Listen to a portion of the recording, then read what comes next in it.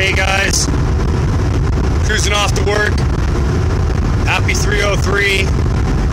Anybody who's that close to me knows what that means to me. Something I want to talk about just real quick. It's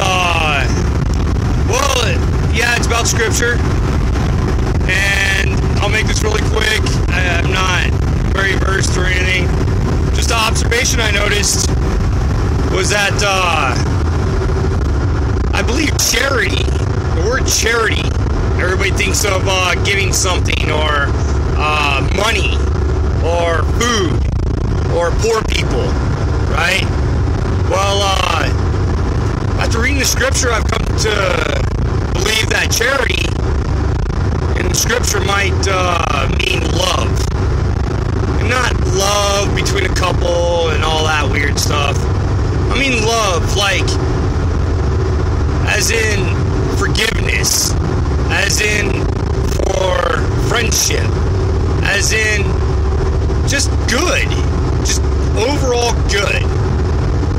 So when you start reading the Bible, you know, I read the King James. I want to say that, you know, I want to say it's 165 instances of love being written in the Bible. Something like that. Don't quote me on that. But just substitute those with charity. Just one time. I think you'll notice the same thing as me. That charity is love. And love is charity. Anyway, thanks for your 2 minutes. God bless.